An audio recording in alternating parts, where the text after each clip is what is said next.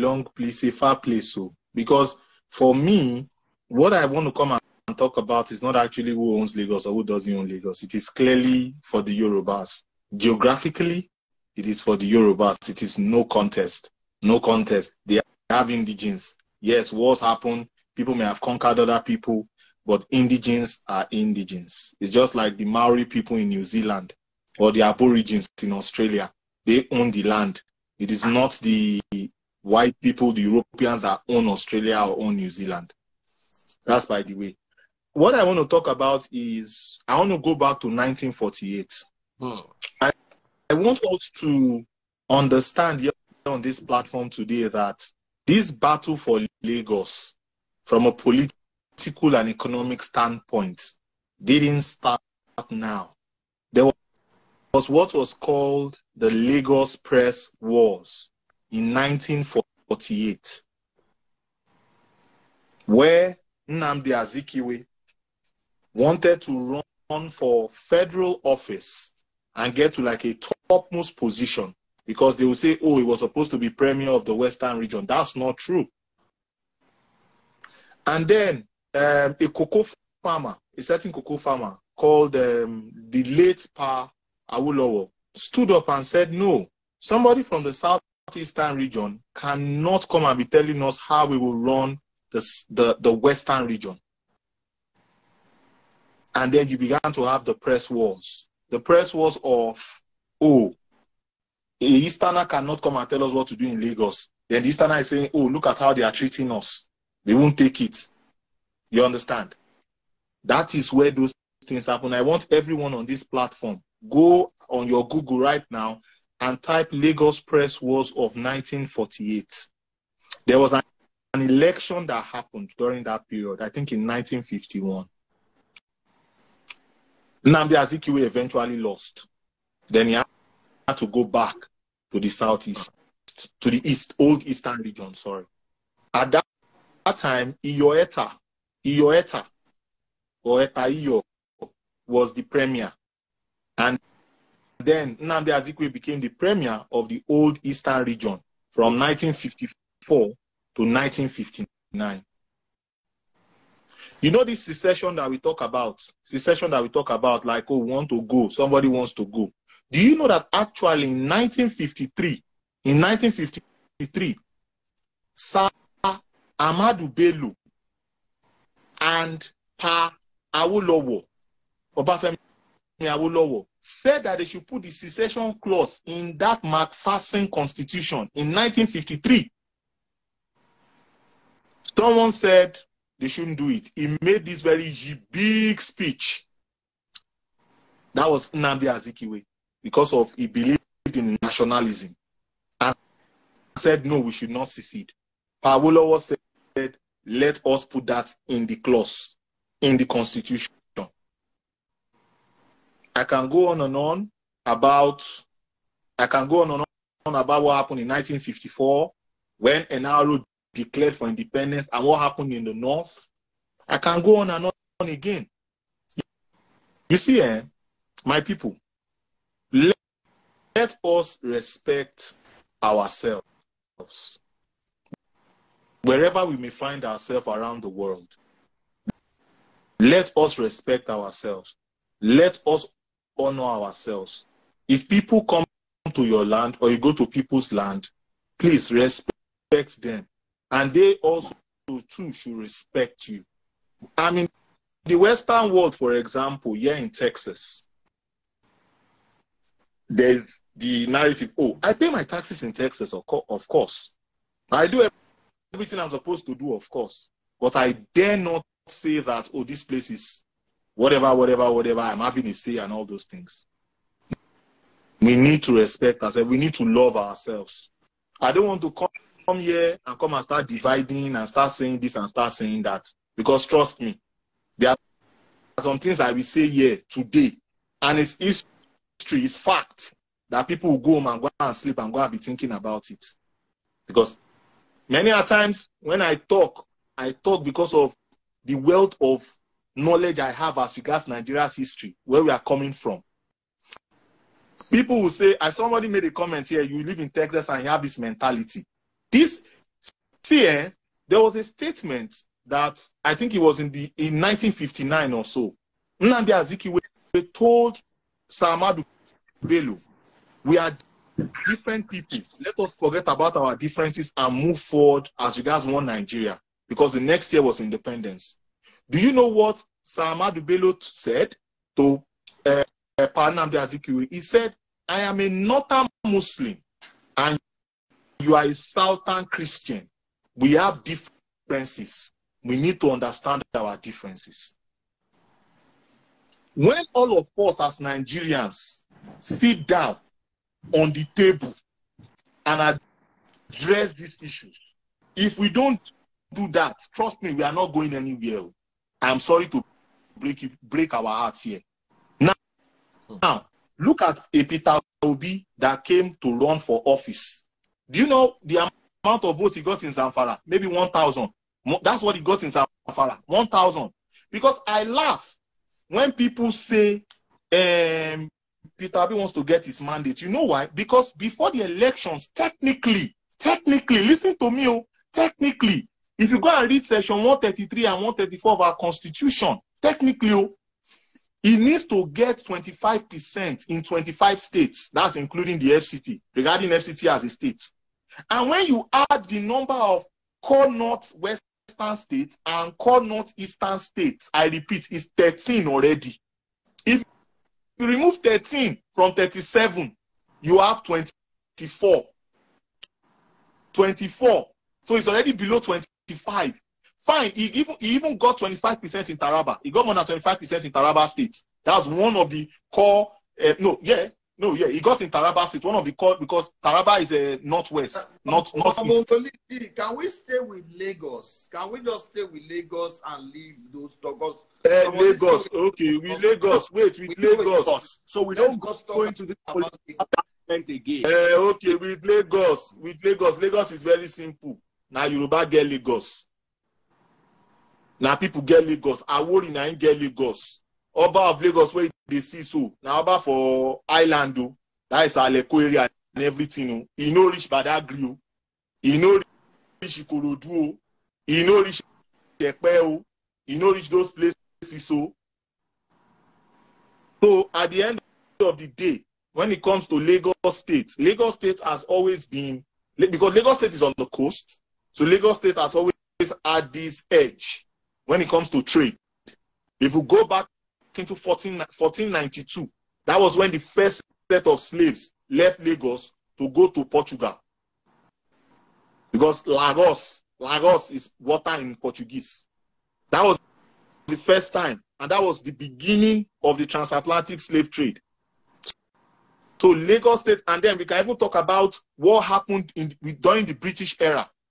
After the transatlantic slave trade that ended in 1865, then you now had the issue of what's it called, Oba Kosoko versus Oba Kintoye that were fighting. Oba Kosoko was his uncle. Oba Kosoko chased him out of power or out of the seat and all of that stuff. Then Oba Kintoye went to form an alliance with the British. When the First War happened, Oba Kosoko decimated the British, but when the British came back, they leveled Lagos. They leveled Lagos. Oba Kintoye got in. Then maybe 2 generations later or something like that, or maybe the next 2 kings or the next king that came in on board, that's Oba Dosumu, that they call the weak king. Because what they did to him was the same thing they did to King Jaja Fokpobo. They did it to King Jaja Fokpobo. It was all about trade. Because what the British were trying to do is they didn't want a middleman. They wanted full trade. So the British will come and tell you, want to protect your land against foreign invaders, or against invaders, want to protect your land. So when you are signing that thing, what you are signing, you are thinking you are signing, I am signing for you to protect me. That is not true. What you are signing is that I am ceding the land to you. You are in charge. So they took Oba Dosumu and put him in the middle of the water and forced him to sign, just like what they did to Jaja Fokpobo. But Jaja Fokpobo's case, they sent him to what's it called? Caribbean island. So from that moment on, Lagos now became a colony. And of course, yes, if you look at Nigeria's the 1914 amalgamation before then, the people in the north were complaining that the ones in the south are enjoying. Nobody wanted to be sent to the north, but it was always south that they wanted to come to. No, Jaja Popobo wasn't a king. He was their head. He was a merchant, a big boy. I never said he was a king. So what I am now saying here is that Lagos has a rich history. Lagos is built on people coming to trade, but Lagos has indigenes. And anytime we say this is not a no man's land, it's a no man's land, you are disrespecting the indigenes. Not stop this narration, please. I'm stating facts here. Anything that I say under the Freezes program, for people that say Bongolee, you're always lying, or whatever it is, go and verify it. That's why I said go on Google and research these things. Let us start researching. They don't read. Start calling Bongolee out. Call Bongolee out. I want you guys to one day when I'm talking, just carry the book like this, carry it like this and say, Bongolee, you are lying. Say it to my face. Don't come here and start saying lies or he's lying or he's just lying or whatever. Say it to my face. Challenge me. They don't read. So they don't read. So what I'm saying is that I want us to do our own research, learn our history, understand, let us understand ourselves. Me, I be Yoruba, they born me for Lagos. I dey speak Igbo because I took my time to be learning small Igbo. I speak French. I speak Spanish. Bongolee, do you speak Igbo? Yes. Naga church, naga house, kebino. Anom na this, anom na that. Kedu ka imere. Please. Because they answer, we dey talk a day. I dey speak Chinese. You get because I learn Chinese so that I can get free rice. So free Chinese, and they don't give me fried rice. They don't give me free. They always give me the same portion. So when I go there, I say, Niyamaha, house, I share. They know they give me anything. They just like, that's what they do. They don't go give me anything. So at the end of the day, I love you all. One Nigeria at the end of the day. But let us love ourselves. And please, let me say this to my Igbo brothers and sisters. Let me say this to my Igbo brothers and sisters. Please, an Ebonyi man can be a governor in Enugu State. Bianca Ojukwu can run for Senate in Abia State under Abga. Opalaeke from Anambra State can be the head of the church in Imo State. I can go on and on. Because in the Yorubaland and in other places, I'm not trying to divide or anything. No. Like you say, they say Jagaban is from Osun State, he rule Lagos. They say Sanwo-Olu is Ijebu, he rule Lagos.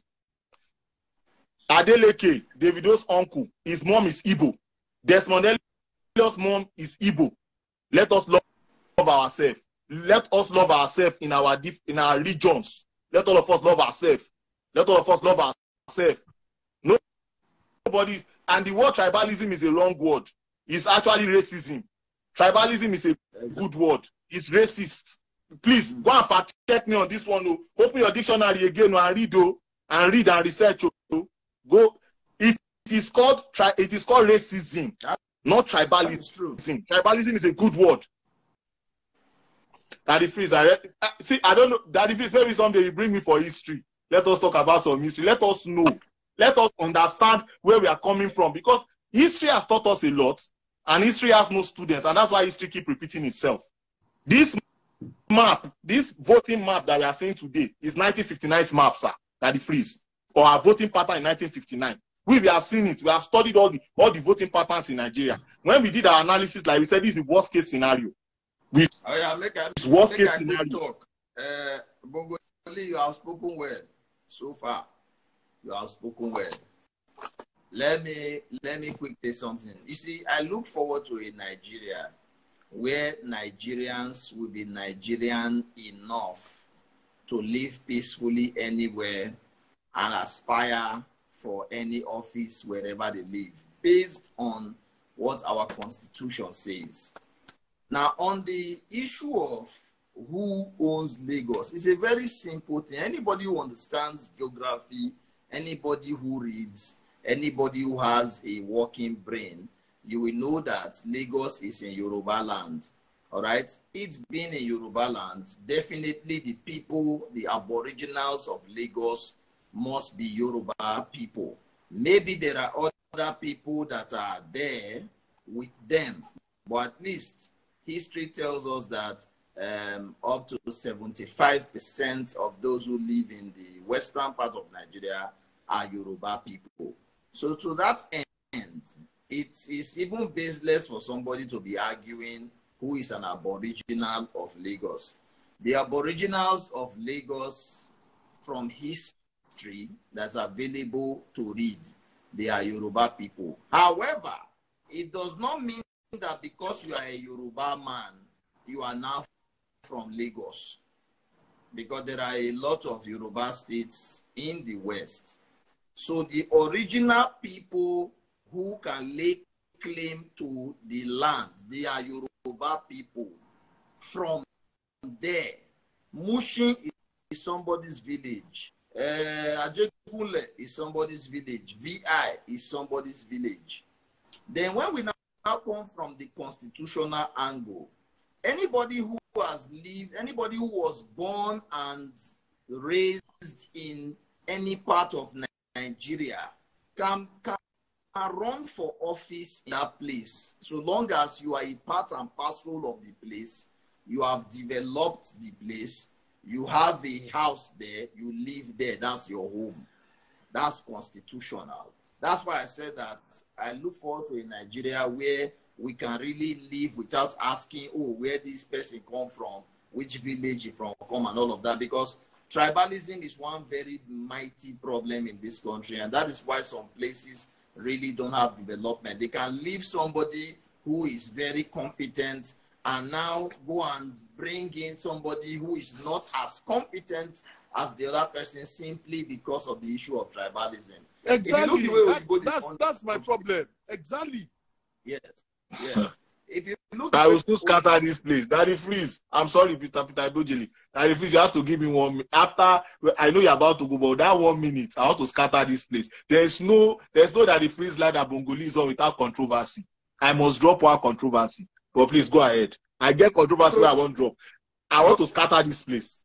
So I look forward to that time when in Nigeria, people will learn more to be Nigerians than to be Esa, Bini, Calabar, Igbo, Hausa, Fulani. Because that is the time that Nigeria is really going to see a lot of progress. Then I agree with Bongolee on something. You know, when he talked about when Nnamdi Azikiwe said, let us forget about our differences. And Tafawa Balewa said, let us understand our differences. I am a Muslim and a Northerner. You are a Christian and a Southerner. Do you know that that word in itself is the foundation of the problem we are fighting today? Those people who talk those things don't like you. They are all gone. All of us here now, we were not alive when these things happened. But those foundations of, oh, me now this religion, you now that religion, that's what we are still fighting today. Until Nigeria comes together to say, let us draw up an agreement. What are your grievances? Bring everything to the table. Okay, who gets what? I want to end, and Peter, don't be, I'm tired. 1 minute. No, you can that Peter. Give Bongolee his 1 minute, just 1 minute, and please keep it one. Guys, come to Facebook and come and buy my stars. I hope you will give me my own 1 minute to round up too. Okay. Oh yeah, Olu, do 1 minute. I'll do my 1 minute. Oh yeah, I want to scatter here. No, say what you want to say. Say what you want to say. I know when I say that if you have to turn off the live, because what I want to say, we scatter this place. Oh, yeah. People will come for me. What I'm about to say. All right, come over to Facebook now. Wait. Search for Daddy Freeze on Facebook. Click on today's video and buy the stars. If you love and support Daddy, my biggest star buyer for today, I'm gonna hail the person is Adetoye Mafo. Adetoye Mafo, thank you so much for sending me all the love you have sent. So once again, come over to Facebook. Daddy Freeze on Facebook. Daddy Freeze, verified handle Click on today's video and buy my stars. All right, Olu, go for your 1 minute real quick and keep it 1 minute. Yeah. So Bongolee. So what I just have to say is that, you know, this idea of saying Lagos is a no man's land is very derogatory and it's very, very insulting. We should stay away from those kind of statements. You understand? Knowing fully well that Lagos has really accommodated everybody that comes to Lagos. And if we are voting in Lagos, don't vote based on hatred. Vote on performance. You can't say you want to rule Lagos now. You want to be a governor of Lagos. You cannot speak Yoruba. How will you communicate with the Yorubas? How will you communicate with the Yorubas? Tinubu went to Oba Palace recently. He was speaking Yoruba. You cannot speak Yoruba. You don't understand. It's just like a prime minister of UK. You can't speak English. You say because you are from India, whatever. It doesn't make sense. So that's the way I look at it. You know, calling Lagos no man's land is highly insulting. It's highly insulting, and it's not the best because they have accommodated you. They've allowed you to do your business there and all those things. You shouldn't trample on that privilege. Any country in the world has their abolity. It is very, very important. We should stay away from all this. This is what is causing all this agitation we are having today. People are really angry. The Yoruba are angry because it's like you are insulting them. Do you understand? And when you want to vote, you are not voting based on say, okay, this one has performed. This one is competent. How could you be saying you want to vote for somebody when what you only have on his CV is answers? If somebody has only answers on his CV, you want to vote for him. All right. I'm not mentioning name. That's 1 minute. So finally, and guys, please, let's tone it down. Everybody has the right. If you want to vote GRV, go ahead. If you want to vote Sanwo-Olu, go ahead. If you want to vote Jandor, go ahead. I want to I'm the Minister of Defense. I'm on defense. So I'm respecting everybody now. Obedience, go out and vote for whoever you believe in. Ashiwaju, Batified, go and vote for who you believe in. Articulated, go and vote for who you believe in. Over to you, Bongolee. Your final 1 minute. 1 minute, yes, thank you. And guys, I want to follow up with what Olu just said. Let us look at competence for Lagos State. Though I'm an APC guy, if we're talking about competence and we are truthful with ourselves, have you looked at the ADC candidate, Funsho Doherty? If you go on my story, I have his what's he called, his antecedents. Funsho Doherty is the man's name. You will be wowed. Now, this is the controversy. According to the Igbo culture and tradition, if a woman has a child for a man, and the dowry, the full dowry, has not been paid to the woman's family, that child belongs to the woman, right? That's Igbo culture, Abi. Yeah. Is the Jarvis daddy marry Jarvis mommy? Good night, everyone. So let me have 1 minute too. 1 minute. Yes, my 1 minute. I will quickly say something that in Edo State, where I live and where I come from, we had the best governor since 1999 as Adams Oshomole, who had no experience in government. He only was a labor leader fighting the government. And then when he came, they said, what experience does he have? Labor. And he came and he became the best governor since 1999. All right? Really? And Really? Called the current governor.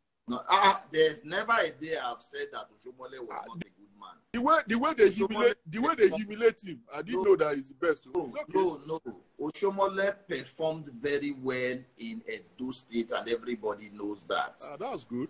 So from the Oshomole experience, I've come to discover that also, let me quickly say, Peter Obi became governor of Anambra State from the bank. He was never in government. He was never a councillor. He was not following any politician. he became governor and he performed very well. He's the best Anambra governor since 1999. There are very many people who have the ability to rule and they have the capacity to do what ought to be done. And that is why I am saying that in Lagos State, based on what I know about Lagos, I'm saying that Lagosians should try as much as they can to break the cartel in Lagos and bring in another fresh government. At least let Lagos know what they really have, who gets what, when, and how. That's what I have to say. Then on what Bongolee said, Lagos, Yoruba people don't follow the tradition of Igbo people. So you understand? They don't follow the Igbo tradition. They have their own Yoruba tradition. So if Igbo people believe that because they never pay diary, they begin at their own, that's their